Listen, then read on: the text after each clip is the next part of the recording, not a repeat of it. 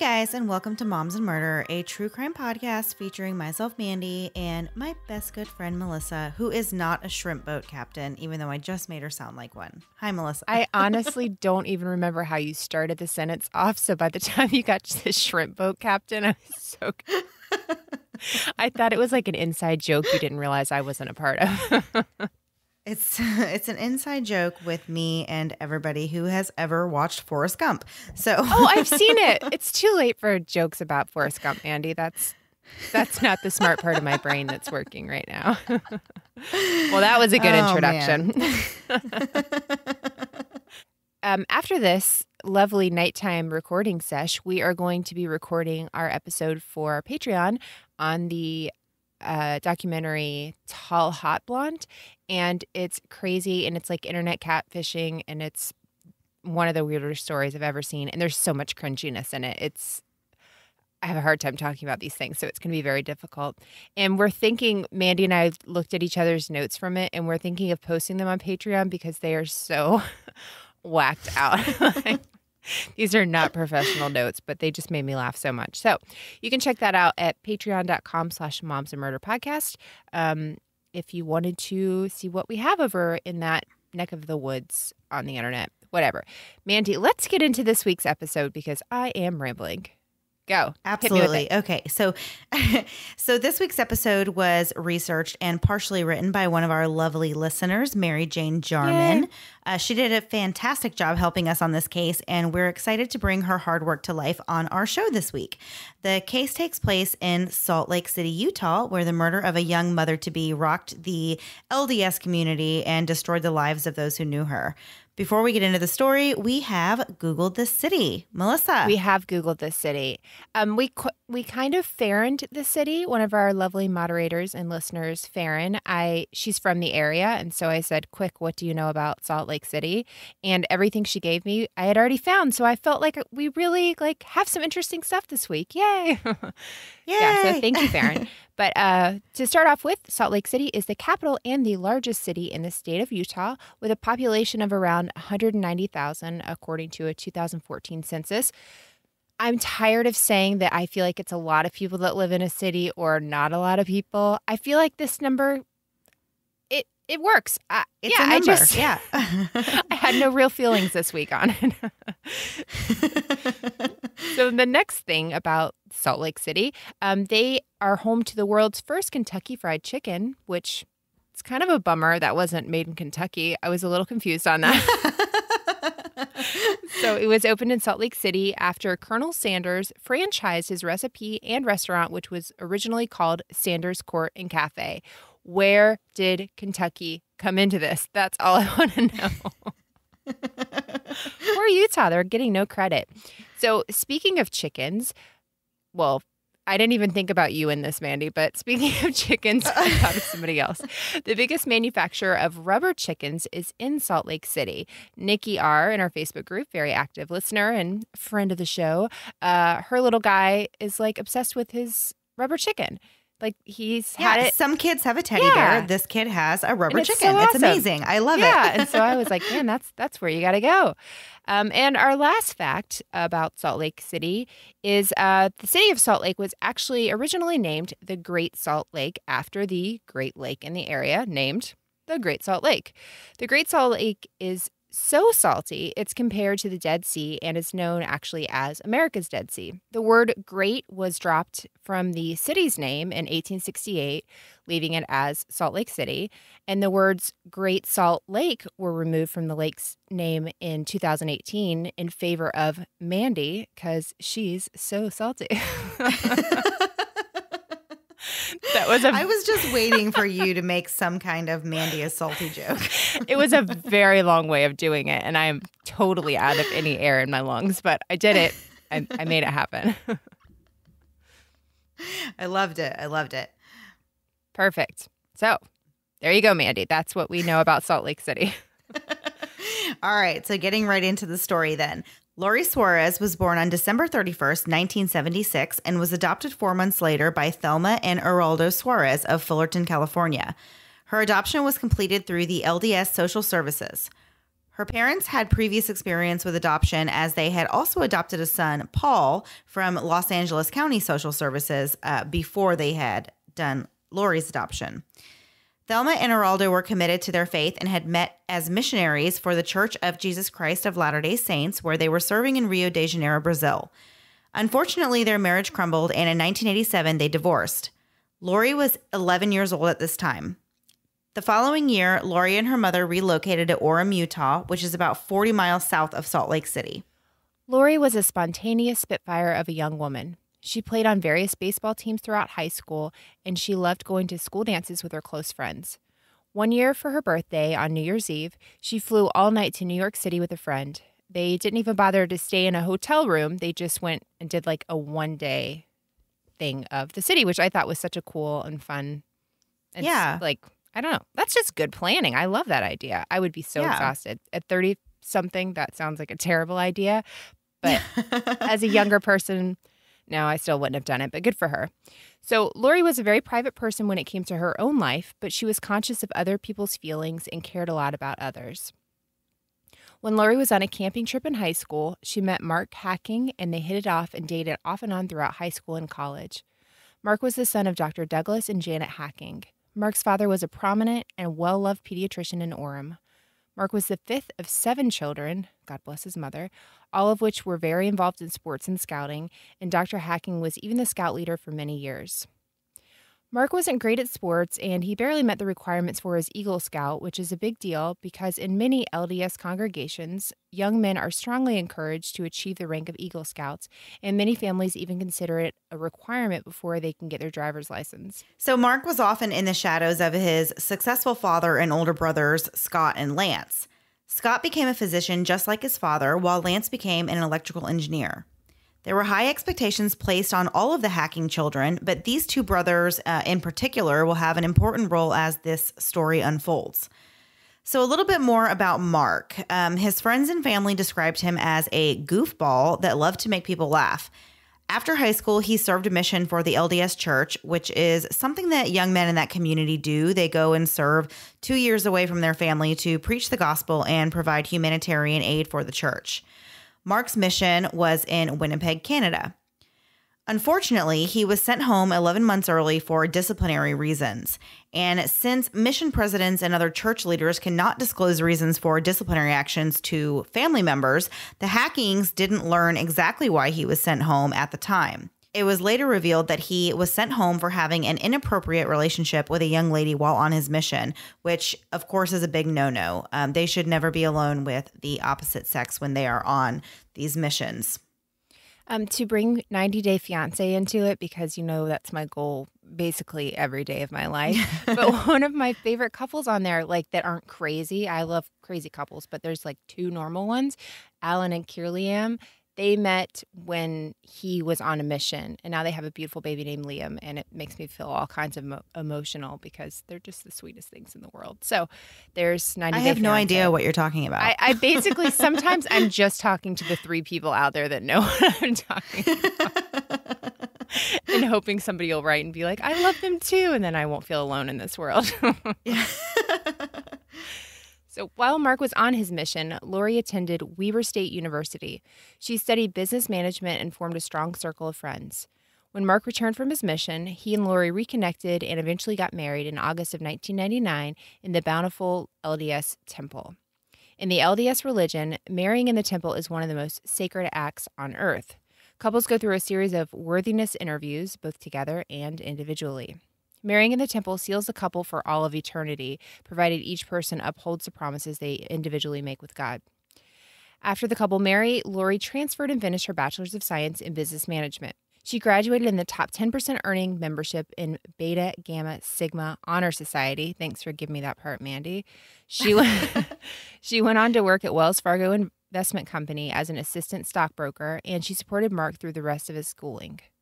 Mark worked at the University of Utah Psychiatric Hospital as an orderly while finishing his undergrad in preparation for medical school. They were a typical LDS couple, working, going to school, and attending church every Sunday. Mark took the MCAT and applied for medical school and often traveled for medical school interviews. He even stayed with Lori's cousin while interviewing for a medical school in New York. He He was eventually accepted to the University of North Carolina, Chapel Hill for medical school. Lori was over the moon for Mark and couldn't wait to start a family with him and eventually become a doctor's wife. When it came time for Mark to graduate in Utah, he was super sick, so he was not able to actually participate in the ceremony. Lori and Mark's relationship was really picture perfect. Friends and family described them as being made for each other and said that the couple was very obviously in love and really took care of each other's needs. They were very sweet with each other, and their relationship was a natural fairy tale. Lori even called Mark her teddy bear. The couple loved to laugh together, which is something friends remember them doing a lot of. Lori's family thought of Mark as a son and a brother, and the same was true for how Mark's family felt about Lori. There was no doubt about it. These two had found the perfect match in each other. But the couple's perfect marriage began to unravel on July 16th when Lori called UNC Chapel Hill to secure student housing for that fall when Mark was supposed to begin medical school. The university returned her call while she was in her office at work and dropped a bombshell on her when they told her that they had absolutely no record of Mark Hacking starting medical school, and they didn't even have a record of him starting school at UNC at all. Lori became visibly upset and left work early that day. A coworker had overheard her saying these things on the phone. Nobody really knew who she talked to in the office, but there was a couple of coworkers who overheard her saying things like, but he's already been accepted and he's already applied and this can't be correct. Can you imagine that information? Yeah, just coming out of No. nowhere. Yeah. And I think your immediate reaction would definitely be like, yeah, something's, you guys have something wrong in your system. Like, Yeah. You wouldn't think anything else. Right. Well, I think on one of the things we watched, they even said they went through and looked, okay, don't just look at the medical school, look at the university as a whole. So, maybe their wires got crossed and it was like, no, there's just no record of him at all, which is insane. It would be very confusing. And so she was confused, and she followed up with the University of Utah where he had completed his undergrad and learned that not only had Mark not graduated, but he hadn't been registered for classes in 3 years. So in this one instant, Lori learned that everything her new husband had really ever told her had been a lie, and Mark had gone to great lengths to cover up those lies. He often studied and wrote papers for his classes, and he even had Lori's mom, Thelma, proofread them before he, quote unquote, submitted them to his professors. He had never actually taken the MCAT and had never gone on any medical school interviews. And all of this kind of blew me away. And Mary Jane actually put this in her notes to us. But you would think that with all that he went through to fake going to medical school, he could have just gone to medical school.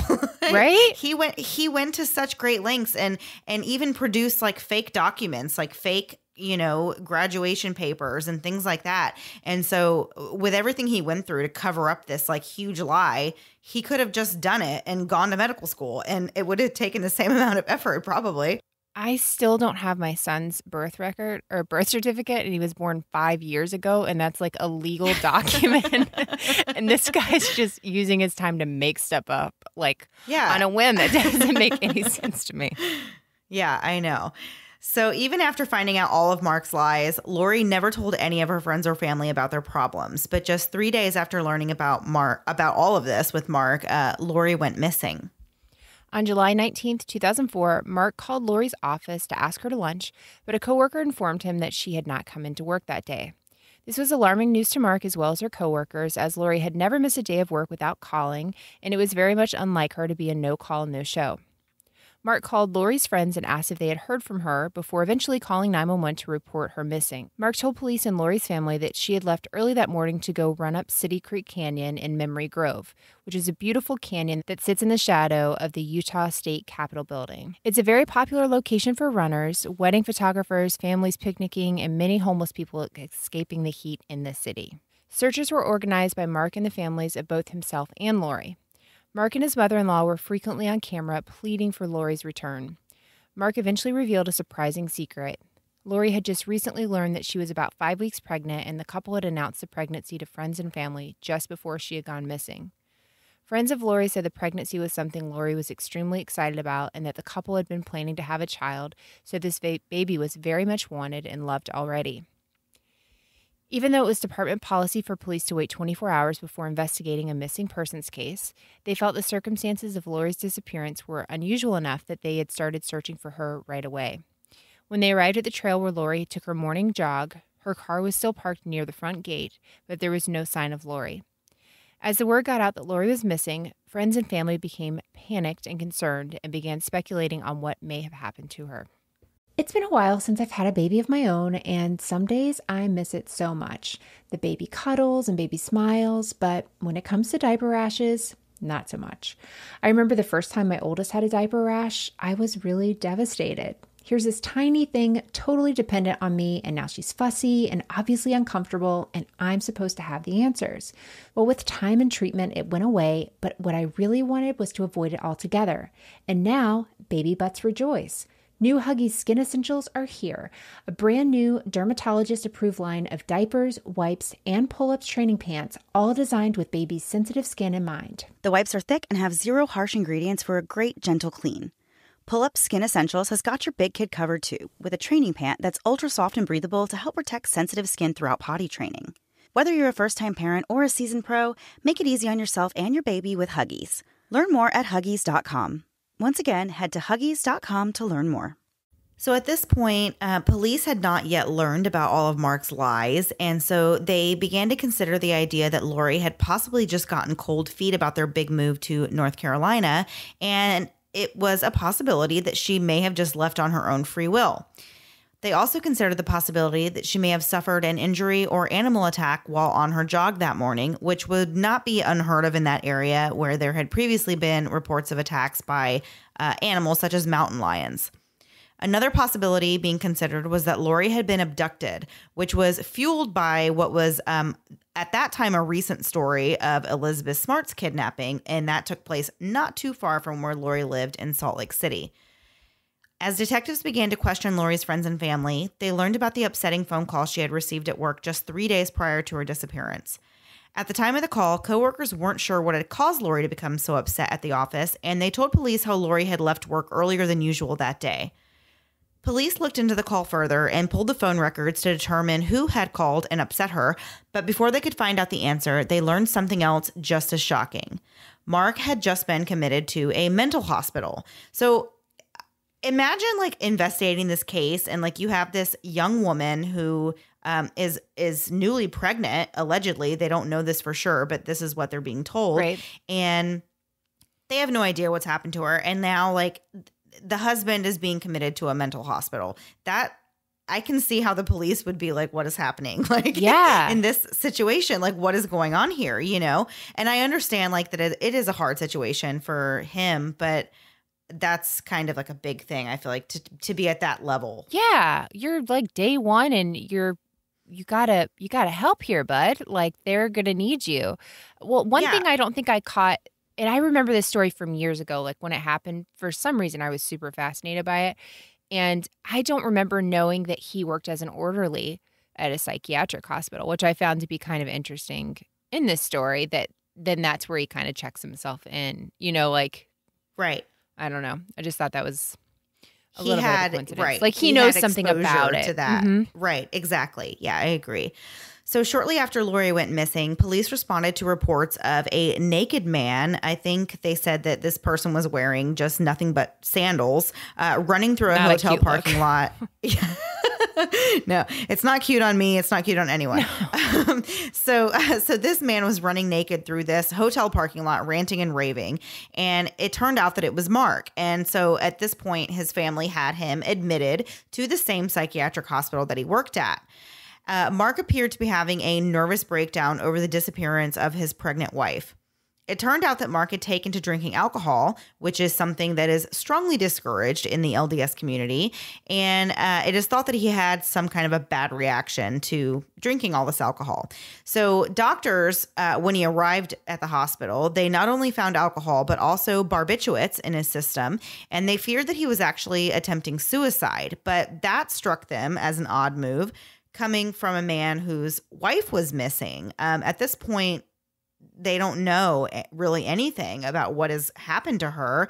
And so, it's one thing if you say, oh, I just found out somebody I love has been killed or has died, and then maybe you contemplate suicide. But so the cops were saying that at this point, when you don't know anything, your wife is just missing. They thought that was a very bizarre. You're hoping for the best. You want to him. be there when she returns. Like, you have all this Right. hope. But if you know something's happened, you might think differently. Right. So they began to suspect that Mark knew more than he was telling them, but because he was then placed on suicide watch, they really were not able to question him. In the meantime, police learned that the mysterious phone call did come from the University of North Carolina, and they followed up with the school to find out more about the content of that phone call, and they learned what had upset Lori so much that day. They found out all about Mark's lies and that he had never been admitted to the school, and at this point, Mark is looking a lot more suspicious than he already was. Everything Mark had ever told the police was then brought into question. You know, once the police find out that you've lied to them about one thing, Right. they're going to start digging into everything else you've ever said. So he was not looking too good at this point. While Mark was laid up in the psych ward, detectives obtained a warrant to search his home. What they uncovered only confirmed their suspicion that Mark had been involved in Lori's disappearance. As they searched through the home, they found Lori's car keys in a kitchen drawer, which struck them as odd because Lori's car was found at the trail where she had allegedly gone running the morning she went missing. So her car keys are here, but her car's over there. Why? Like that, of course, that doesn't add up at all. It doesn't make sense on anybody's part that that you would bring the keys back and put them there. It doesn't make sense. Right. So the detectives wondered how the car keys could have possibly been at her home unless someone brought them back there, which is basically what I was inferring to. As they moved into the couple's bedroom, they noticed traces of blood on the headboard and the nightstand. They also found the receipt for a brand new mattress. The timestamp proved that he had actually purchased this mattress before he dialed 911 to report Lori missing. Like, what are the odds that the morning your wife goes missing, right before you realize she's missing, you've bought new furniture? Like, no big deal, you know? Well, honestly, does any man go buy new furniture without his wife's approval? No. Right. So red flag already. So the police are at this point pretty convinced that Mark had murdered Lori, but without a body, they knew it would be tough to get a conviction. They knew they would need a confession from Mark, but with him being in the psychiatric ward, even that would be a difficult task. They wondered if he was setting himself up for an insanity defense, so in a risky move, police developed a plan to make Mark confess to the murder on his own. They let him know about the mounting evidence they had against him so that he would have no choice but to confess to the murder or keep up his charade and spend the rest of his life in a mental institution. Mark refused to talk and remained holed up in a hospital room. The police were no closer to getting a confession in the murder until an unlikely source came forward with some shocking new information. On July 24th, 2004, what's that, like 15 days later, Mark's brothers Scott and Lance went to visit him in the hospital and learned some news that would change everything. The two brothers had a strong suspicion that Mark was involved in Lori's disappearance and knew the truth about what had happened to her. They pleaded with him to tell the truth, and Mark finally broke down and admitted what had actually happened to Lori. Which, kudos, because you see in cases all the time where the family just can never believe it. Like, they don't want to ask questions. They just, and I understand, you know, in some ways, like, you want to protect your family and stuff, but she became their family too, you know? Yeah. Yeah. Well, and I mean, it's I can imagine it's a really hard situation whenever you have like a sibling who's in this kind of predicament, because on one hand, you know, you want to support them and you want to be there for them, but at the same time, for me, I wouldn't want to see like my sibling like get away with a terrible crime, right. You know, and you want them to do the right thing and confess, especially if you did know you knew the victim and like right. You knew his wife and everything. So I can see why the brothers were like really concerned about it and wanting him to tell the truth. Yeah, I heard one officer that said basically admitting this or like coming to the police basically put their brother on death row. Like, not that they wouldn't have gotten there eventually, but they knew, you know, it's all over. Like, you can't even pretend something different happened. Like, they're not responsible. He's responsible. But you know what I mean? Like, without a confession, who knows what would have happened. Right. So Mark told his brothers that he had shot Lori with a .22 caliber rifle as she slept, following an argument after she had confronted him about his deceitfulness. He told them that he had disposed of her body in a dumpster, which he knew would be taken to a landfill that very morning. He then took the mattress covered in blood evidence and threw it away in the dumpster behind where he worked. Lori had never gone jogging the following morning at all. Police were initially unable to reveal the source of the confession and told the public that it had come from a reliable citizen witness. So there was some concern over this about since they didn't initially say like, oh, his brothers are the ones who got this confession. Right. There was a little bit, I guess, of speculation about like who exactly did Mark tell this confession to, because people were worried that if he had told this confession to another patient at the hospital where he was staying, then maybe it wasn't valid or it wasn't going to be reliable, because of course the thought is like, if one mentally ill person tells another mentally ill person something, is it, can we trust that information as a reliable source? And so with the entire case really hanging in the balance at this point, Mark's brothers agreed to come forward and publicly admit that they were the ones that he had, confessed to.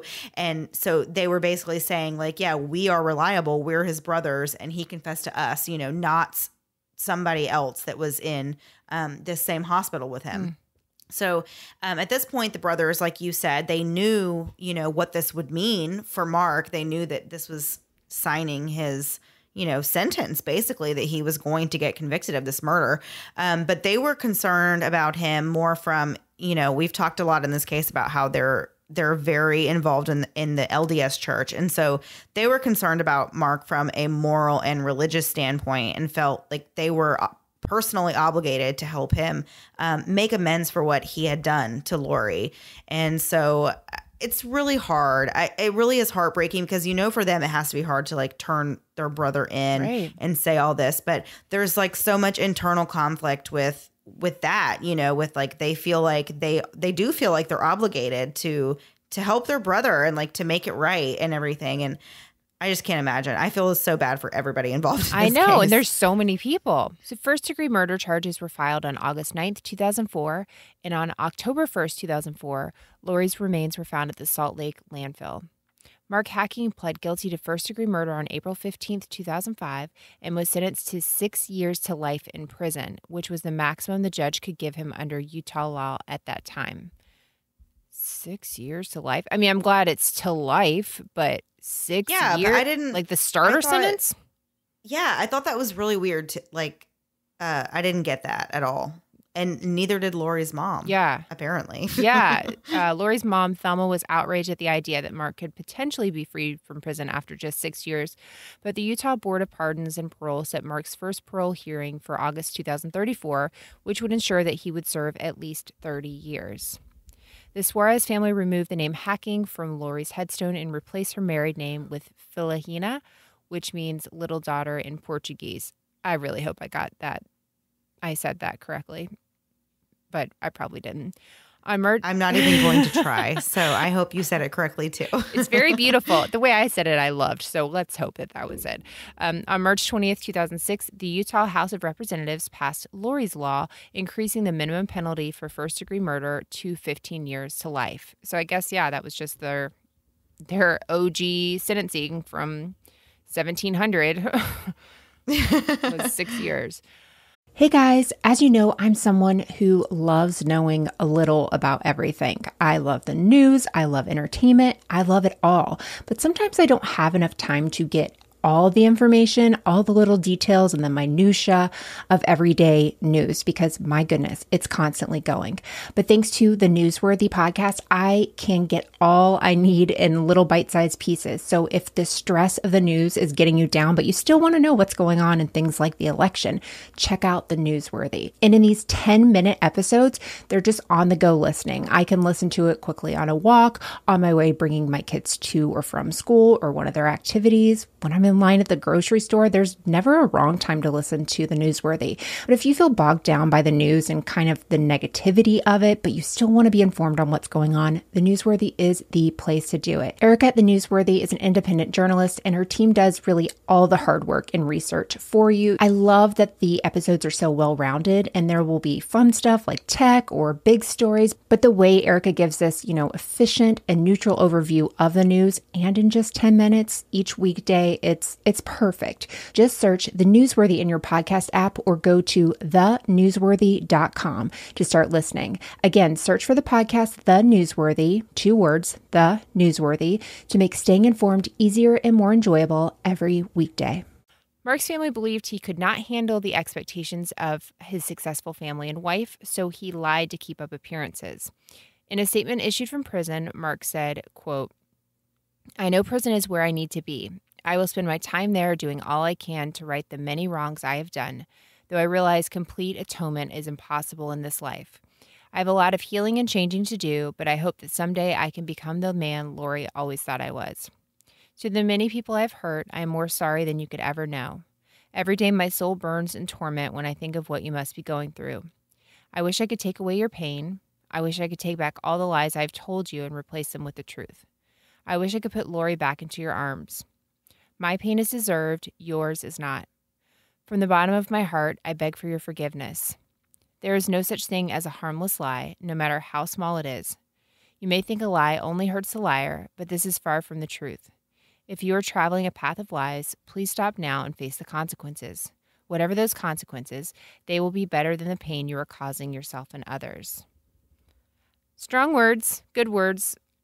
I appreciate that he did not come back and say, I didn't actually do this, something else happened. You know, you hear that sometimes where people will give an honest confession and then they go back and say, well, I only did this because this, and this happened, or whatever. Yeah. Not that I appreciate anything this guy does, but I imagine that it has to be very hurtful.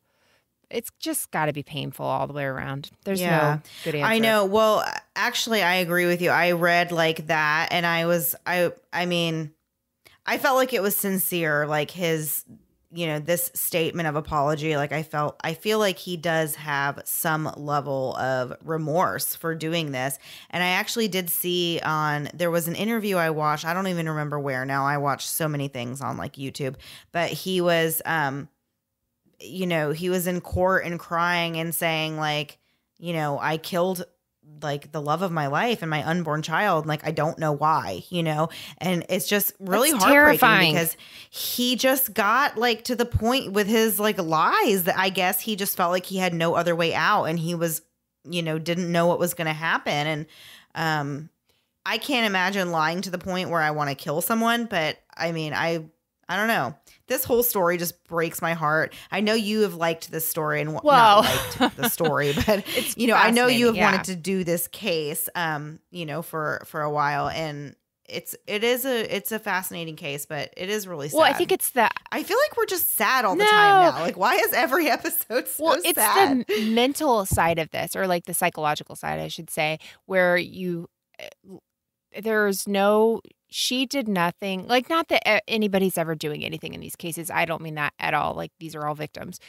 But it just seems to come out of nowhere. Like, it all was built on these lies. And at any point when she was packing to move, he could have sat down and just said, this is going to be terrible. And I hate telling you this, but you're literally going to find out in 2 weeks when we go there. And I'm not in a school, when I can't stay on campus, when all these things happen. Like, he had all this time leading up to it to just say, this is what happened. And I think it might've been his brother. No, I think it was like a friend that I heard say, basically, he was trying so hard to keep these lies away from his family. He didn't want his family to know about it. And then because of what he did, the whole world knows about his failures and stuff. So I was like, oh, that's pretty powerful. One thing we did watch is something on the ID network. Oh my gosh, that casting was terrible. Lovely shows that they put on the ID network. But my goodness, this was like, if you've seen pictures of Lori and Mark, Lori is this beautiful, gorgeous lady with these brown ringlets. I mean, just like really, if you described her, you'd say she's got brown curly hair. They put some like blonde-haired lady in there, and the husband, Mark, he was bald, and they put some like young buck in there with like great hair. But it was very confusing because I'm like, you could have tried here and kind of made it look. And the lady that he shows like kind of having an inappropriate relationship with in Canada had brown curly hair. So was she such a terrible actress that she could not be a part of this for even 2 minutes to pretend to play I don't know why it bothered me so much because I've just seen their pictures forever, but it bugged me. I was like, you can't dye your hair for this job. You're going to be on the ID network for an entire hour smiling at the camera for no reason. They just kept smiling at the camera. I was like, all right. No, I know. Well, that's what I was going to say. Like, that was the whole thing that bothered me about that like ID reenactment thing. And so there is a 48 hours on this case. We were not able to watch that because I watched it years ago, but why. For some reason it's been taken off the internet. We could not find it. Yeah, you can't find it now. And all the documentaries on this case are very hard to find on the internet. And so we did look. We did find that there was a 48 hours on the case, but you can't access it anymore. And so I found this one that's like the reenactment thing that Melissa is talking about. And it's just, it tells the story, but and it has interviews with detectives and stuff. Like all of that stuff is really good. It's good, but it's a terrible reenactment. And yeah, every single frame is just the actors standing in a kitchen doing or something in a field, or they're just standing there and looking at the camera and smiling. It was terrible. Yeah, it's like drink a cup of coffee and then they both turn in unison and smile. I'm like, they are going to kill us. These actors are going to kill us at the end of this. So like 8 out of 10 would not recommend that one. So yeah. But anyway, thank you for doing this story with me because this was that's one that's been on my list forever. Yeah. So, and thank you so much, Mary Jane. Oh my goodness, what a huge help this was. I mean, I don't really do the research or writing, but according to Mandy, it was a lot of help. So it was so much help, and I absolutely appreciate it so much. So thank you, Mary Jane. And actually, I think she is going to be researching another case for us. So I can't wait. And I saw which one she got, and it's a good one. It is cray. So awesome. All right. So Mandy, you want to do our last things before we go?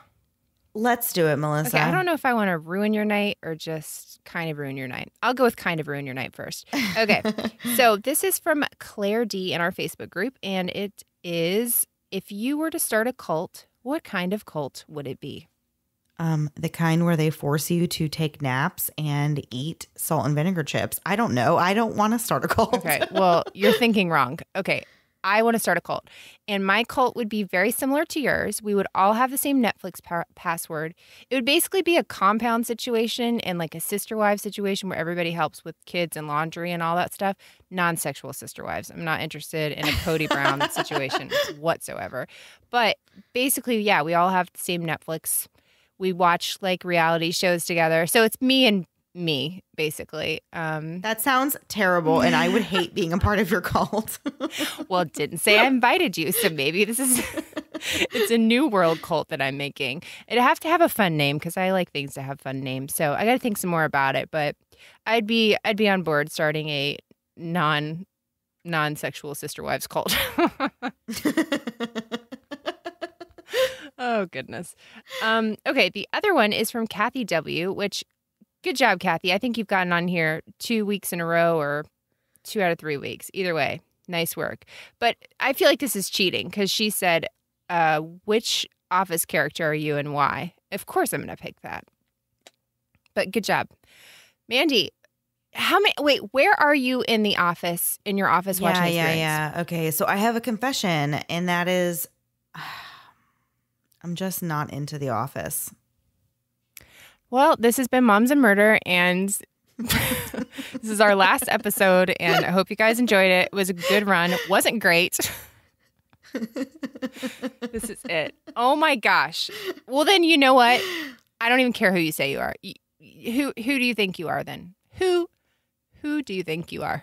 You know what you are? You're Toby. That's what you are. You are Toby Flinderson. I will let you choose who I am, Melissa. Toby. I really don't know who I am. I don't know the characters well enough because you know what? I watch The Office when I'm falling asleep at night and I don't really pay attention. I do. And then every now and then I'll hear something and it like perks up my ears and I'm like, oh, haha, that was kind of funny. But I'm just not into it like you are. I love you. I'm just not into it. I realize nobody can see me, but I'm just staring at the ceiling. This is heartbreaking information. Kathy, I'm sorry you finally broke this show. Mandy, I'm going to call you Toby, and that's going to make me Michael Scott because I am Beyonce always. But no, I think I love Kelly, and she's so terrible, but I totally love her.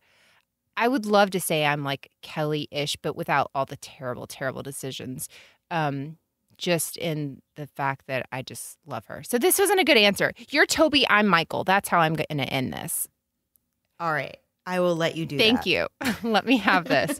Have a great week, and we'll be back soon. Bye. Okay, guys, so one final thing before we actually get out of here for the week. We have a couple promos that we're going to play for you guys this week. So the first one is a show that I'm sure many of you have heard of. If you haven't, I'll actually be kind of surprised. But it is the Minds of Madness podcast. And the Minds of Madness has been friends of our show for a very long time. They've always been very helpful and supportive of us. And we just love their podcast. We love them as people. We love what they're doing with their show. And they have recently made a new promo. So even though you may have heard their old promo on our show before, we want to go ahead and play their new one. And we hope that you will check out their show if you haven't already. It's a fantastic show, very well produced, and we just adore them. So check that out. And then the second one that we are going to play this week is the Mugshot podcast. And the host of Mugshot is Lindsay from Corpus Delicti. So that may be a show that you have heard of before, and maybe that will be a familiar voice to you. But Lindsay is doing an excellent job doing her new podcast, and we really want everybody to check that out as well. So give these promos a listen and subscribe to the shows, and we will see you guys next week. 911, what's your emergency? Every 60 seconds, a person is murdered somewhere in the world. There was a shootout in my house. I can't believe it. What causes ordinary people to do unthinkable things? He stabbed me in my neck. And he says, look how easily I could kill you. The Minds of Madness is a true crime podcast that examines the most disturbing criminal minds. We shed a light on the devastating impact these violent crimes have on the victims and their families. When you get calls in the night, you know they're not good or they're wrong numbers. You'll hear about the incredible strength of the survivors and what they did to fight back. I was studying his face because I was thinking, if I get out of this, I'm going to get you someday. Subscribe to the Minds of Madness podcast today on Apple Podcasts, Stitcher, Spotify, and Google Play.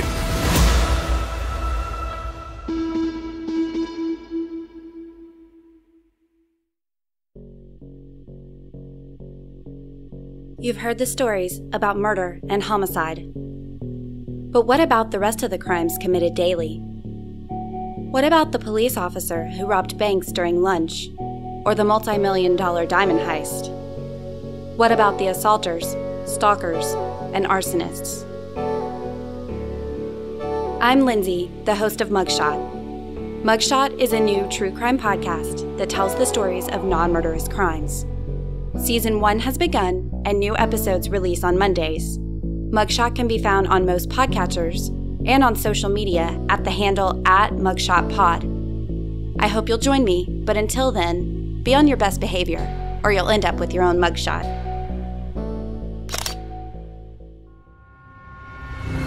Thanks so much for listening to the Moms of Murder podcast. Make sure to check back with us next week for a new episode. You can also find us at momsandmurder.com, where you can connect with us via social media. Please make sure you subscribe and give us 5 stars, because giving us 4 stars would be a crime. Thanks so much.